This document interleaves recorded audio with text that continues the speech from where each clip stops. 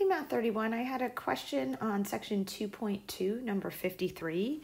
And here's where we were given a bunch of points and asked to show that these 4 points actually made a rectangle. So the first thing I want to do, I'm actually going to scroll to the bottom of this and I want to show you these 4 points.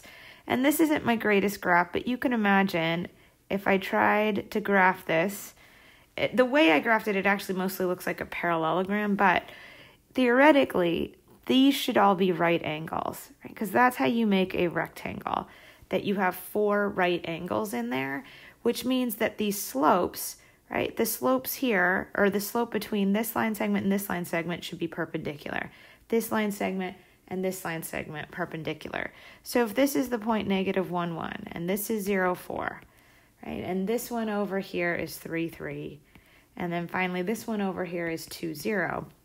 What I want to do, and let me get the highlighter going, is I want to find the slope between these 2 points and these 2 points, and those should be perpendicular. I also want to find the slope between these 2 points and these 2 points, and that slope should be perpendicular. And then I also want to find the slope between these 2 points and these 2 points, and that slope should be perpendicular. And last but not least, we want to go here, and that should be perpendicular.